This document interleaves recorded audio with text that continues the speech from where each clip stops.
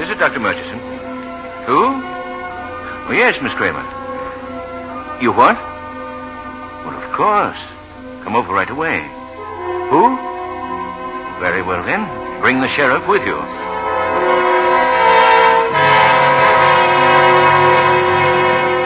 I wanted Dr. Fleureau here when you came, Miss Kramer. I wanted him to hear your story, too. You see, technically, I'm no longer associated with this sanatorium. I don't see what difference it makes. None, perhaps, Sheriff. Go on, Miss Kramer. I've been in Dr. Edwards' office for years, and the man who spoke to me on the telephone is not Dr. Edwards. He let me have my vacation when he left on his, but I was very worried when I didn't hear from him. Then I thought he might have come directly here. That's why I telephoned. Show them that photograph of Dr. Edwards. Oh, yes. Here. That certainly isn't our Dr. Edwards. What do you suppose made him break down last night? It's obvious now. Gomes, that patient I told you about. I'm almost certain our Dr. Edwards is an amnesia case. Gomes brought him back to reality for an instant, and being unable to face the truth of who he was, he collapsed. You think he may have killed the real Dr. Edwards, huh? It's quite possible. And then took his place to conceal the crime. This sort of unrealistic act is typical of the short-sighted cunning that goes with paranoid behavior. Oh, good morning, Dr. Murchison. Dr. Fleureau, is anything wrong? I'm afraid so, Constance. This gentleman with us is the sheriff. Sheriff? Dr. Edwards turns out to be a paranoid imposter, very likely guilty of having murdered the real Edwards. But he's disappeared. Disappeared? He's not in his room? We've looked everywhere, Connie. You left him in his room, miss. When? Late last night, but... Well, he may still be around here somewhere. Excuse me, I better phone for some deputies. Don't worry, Connie. It's not your fault that he got away. They're bound to find him. I don't agree, Dr. Fleureau. I don't think they will find him. Not alive. Why not? An amnesia case like this, with the police after him? The fellow will put an end to his pain, to his nightmare fantasies, by blowing out his brains or dropping out of a window. No. Why, I didn't mean to be so callous about it, Constance. Your guess is probably quite accurate. Come along, Fleureau.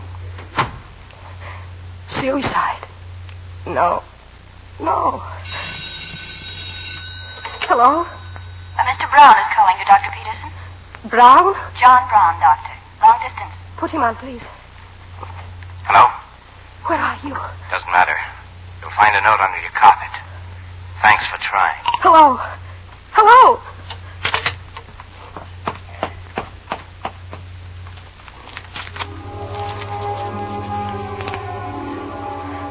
I cannot involve you in this for many reasons.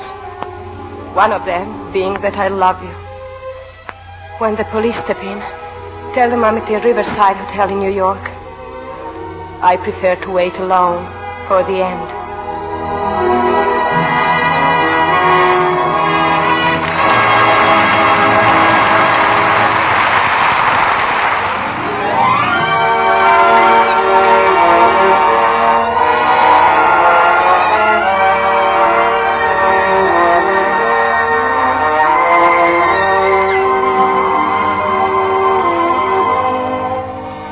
Late that same day, in a room in the Riverside Hotel in New York City. How did you come here? Why? To take care of you. To help you. You can't help a criminal. I won't allow you to. I couldn't bear it away from you. I couldn't do anything but think of you. No. I'm here as your doctor. It has nothing to do with love. Nothing at all. Oh, darling. Constance? You see? Nothing to do with love at all. Darling, we haven't much time. You lived somewhere. You had relatives, friends. Please try to remember. Why not a wife? Can you remember her? No. Thank heavens I can't remember a wife. You told me you had headaches.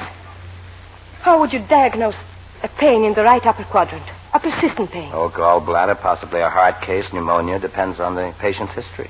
Obviously, you are a doctor. The only thing that's obvious is the logic of the situation.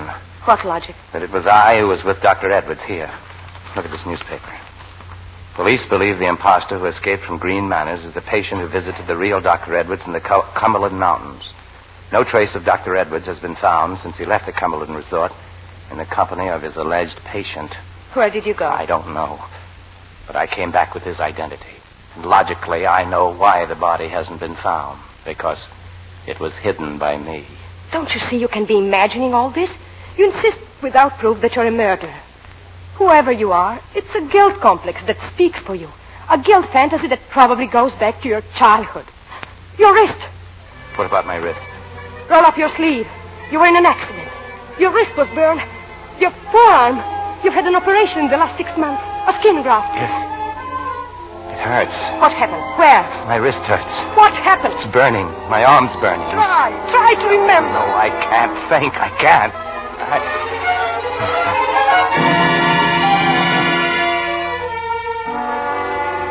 Darling, oh, I'm so sorry. Are you all right?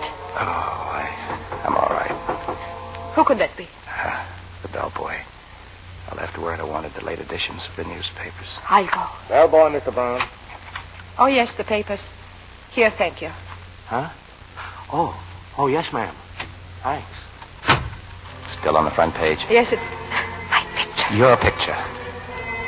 Police hunt Dr. Constance Peterson, believed aiding madman in Edward's mystery. The bellboy recognized me. We've got to leave here. Now, at once. There's no time even to pack.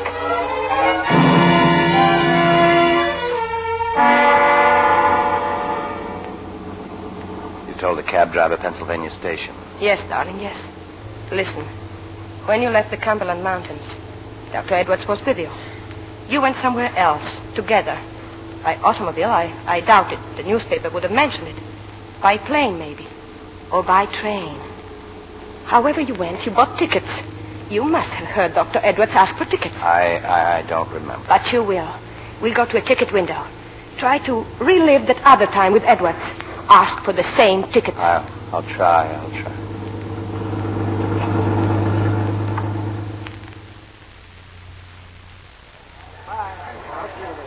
All right, please. Who's next? Washington, one way. You went someplace with Edwards. Ask for tickets to that same place. 46 including tax, thank you. Yes, sir. Tickets. Tickets to where, sir? 2 tickets. 2 tickets where to? Rome. Where? He means Rome, Georgia. Yes, ma'am. Just a moment, please. I feel so peculiar. Please, darling. A policeman is coming. Don't say anything. Anything wrong, lady? My husband's ill, officer. Here you are, ma'am. 2 tickets to Rome, Georgia. You need any help? Oh, no, he'll be all right. Those dizzy spells go away quickly. Your change, ma'am. Birmingham Special, track 17 in 10 minutes. Thank you. I'll go to the train with you. Oh, no, he's better now, officer. Please don't bother. Track 17's right over there. We've got to get to an exit. Exit? The policeman. He may find a description of us posted somewhere. We'll be picked up at the first stop. We can't go back to the hotel. No, darling. We'll go to Grand Central Station. We're going to Rochester. Rochester? I have a wonderful friend there, Dr. Alex Bruloff. He was my professor at the university. He'll help us.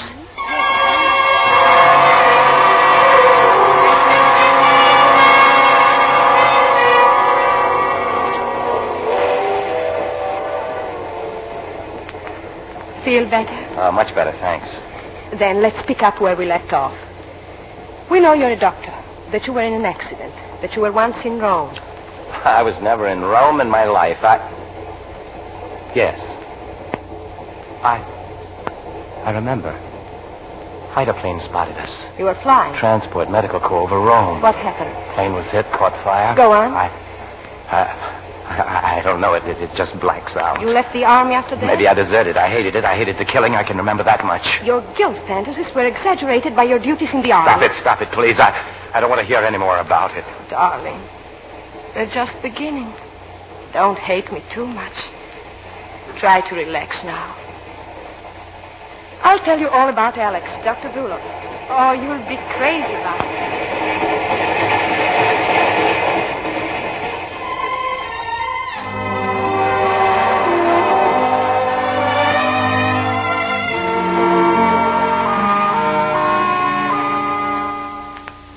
Constance!